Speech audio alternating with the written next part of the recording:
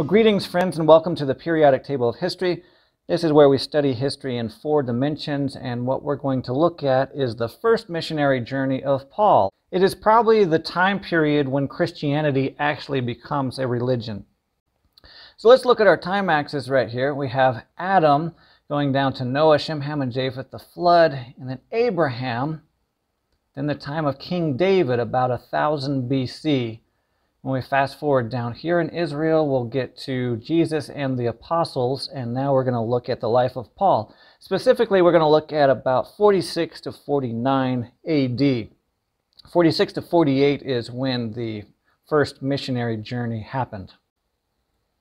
So let's zoom in here and take a helicopter view of the first missionary journey of Paul. It all starts right down here at the Church of Antioch, and that's in Syria. So it's really fun to see the mountains in the area that Paul probably knew quite well. This is his second home. A real pretty mountain is right over here on the left side of the screen. And then Paul's birthplace is Tarsus, and it's a little bit north of here. Right up here. Jerusalem is to the south of here, back this way. And we can see the start place and the end place of Paul's first missionary journey. The start place is in red and the end place is in blue. We'll look at the start at first. So I highly encourage you to read Acts 13:14, or else just follow along here. It's really instructive no matter what, but you get a lot of the detail of the stories in the Bible. And Acts really gives us the narrative of what was going on with the apostles, kind of pulls everything all together. And if we want to learn past this time period, you have to get into Eusebius and others. Well, here's the Church of Antioch, and it's Antioch in Syria versus Antioch up in Turkey. We'll see that just in a little bit, that there are two of them. So not to be confused, the Church of Antioch is right here a little bit north of Israel, and this is the Mediterranean Sea. We start off with Paul, Barnabas, and John. And the three of them make their way across this sea to Cyprus. So let's just take a look at Cyprus just a little bit. And in Acts, that brings us up to Acts 13:5. Chapter 13, verse 5. You can see the mountain ranges over here, a couple of them, one in the north and one in the south of Cyprus. This is what the topography looks like here. And this looks like the perfect bay to run into if you are making a ship journey. It's kind of curved so it can capture your voyage.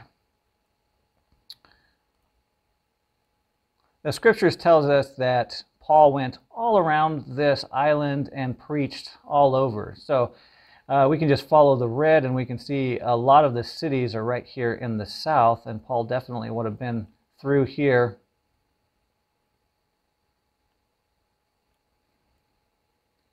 He would have known these mountains, looked up at them.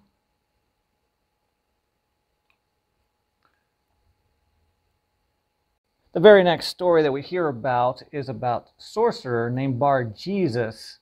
And the Bible also writes him down as Elymas. It says he is a sorcerer, and you can look up that story of what happens in Acts 13 around verse 6. But you can see that these are the mountains. If we zoom into where Paul was and then change our perspective a little bit, you can see that this is what Paul would have seen. Something like this, looking up at these very mountains.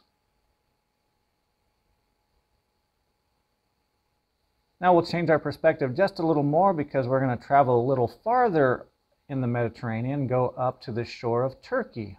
You can see Turkey there in the distance. And we still have 3 people, Paul, Barnabas, and John. So in Acts 13, verse 13, John departed. So now we're from 3 people down to 2. And this is the view. Perga in Pamphylia.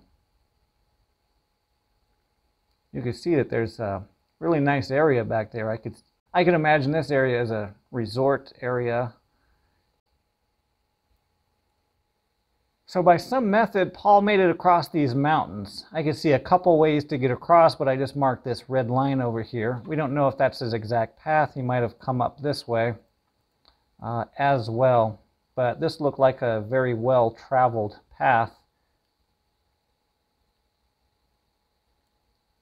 And so these are a lot of the sites that Paul would have seen on his first adventures.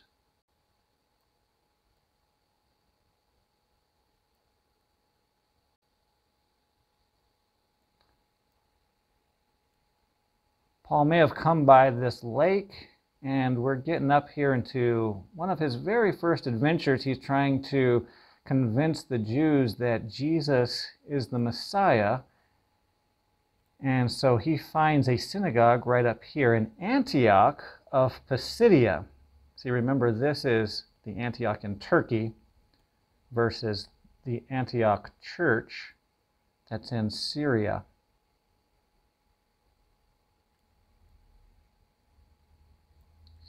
So this is the very place where Paul and Barnabas went to the synagogue, and they were not well received. So they were expelled. But you can see the mountains over here in the background and so on. Quite a bit of narrative that goes on about that.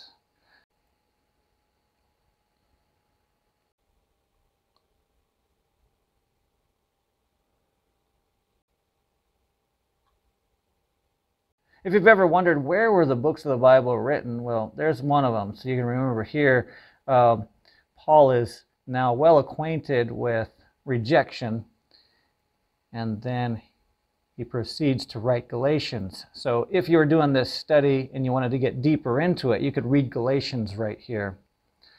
You can look at the views around here. This is what Paul would have been looking at while he was writing one of the most popular books of the Bible. Incredible to my intellect.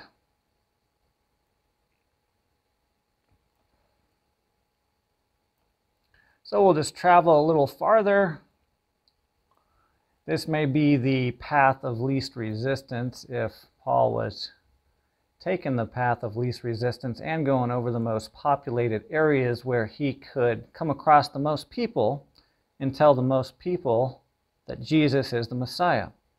If he went up this way, then he would have come up to Iconium some way. And now that brings us to Acts 13:51. Now this is a city where Paul learned that there was a plot to stone him. And this is his view. You can see these markers in the background. Here are the two prominent markers that I'd be looking at if I was in this area. A mountain over here, that's more on the north side, and a mountain over here more on the south side.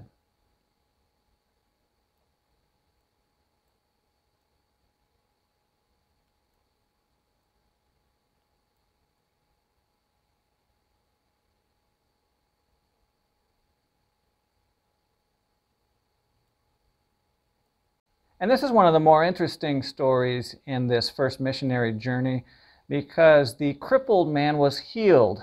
And the people here worshipped the Greek gods, and so they figured the gods had come down among men. So they called Barnabas Zeus, and they called Paul Hermes or Mercurius. And you can read that in Acts 14, the first few verses. Well, through the whole narrative, Paul is there to show people that Jesus is the one true living God. So he gets into a shuffle with the people of this city. Oh, and look, this is a pretty nice city with this hill right here. Kind of an oasis in the desert. But the people revolt against Paul right after calling them gods. And Paul is stoned, but he isn't killed. That happens all right here in Lystra. So let's move on and look out on the horizon just a little bit more. Here's a zoomed out view of this area at a little bit higher altitude. When we get high enough, we can see right across there Paul's starting place and the church of Antioch in Syria, the Mediterranean there, birthplace of Saul, and then we can see that Paul made his way over here to Derbe. So when Paul grew up, he would have seen these mountains from the other side. See, there's the birthplace of Paul. I'll just click around it. He would have seen these mountains. But he made it this far, and instead of going home, he said, no, I've met a lot of friends. I've got to encourage them.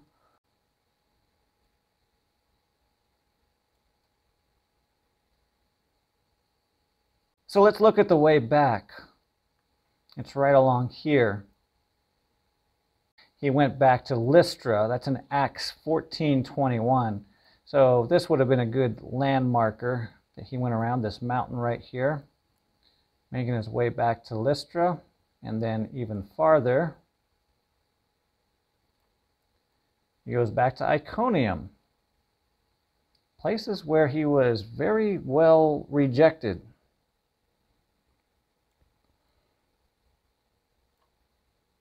But remember, this took 2 years to complete this journey. 46 AD to 48 AD.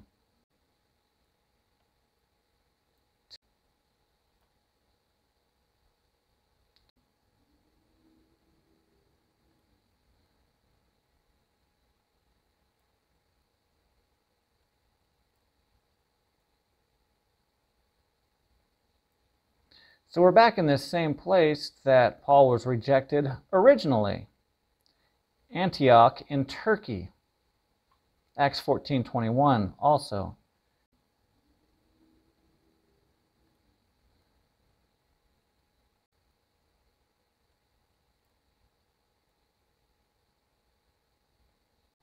And the blue line here is an efficient choice that Paul may have made. The Bible just specifies he went to the land of Pisidia. Acts 14:24. But I can see a couple routes here. The route over here in blue that's marked would have a lot of water. It would have been a good way to get back. But also, we know that Paul returned to Perga, so he may also have gone over here to the left in this direction. But at either rate, this is the land of Pisidia. It's a little bit out of reach than this more southern area in Turkey. So the mountain range creates a division.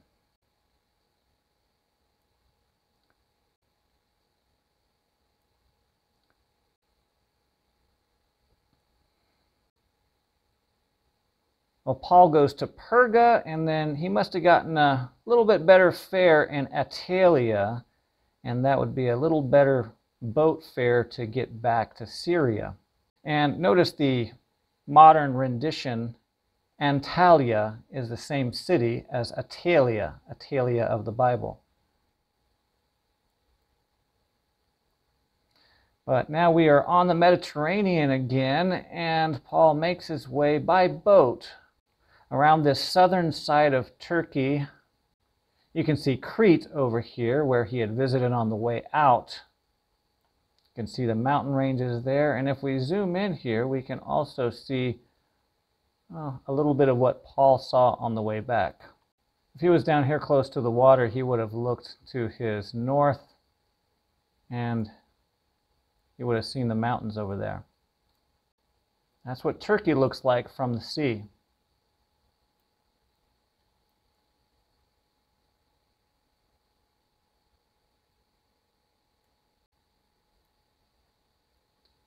So Paul and Barnabas are now sailing back to Syria. You can see the mountains off in the distance. Paul's second home, if he could call a place home.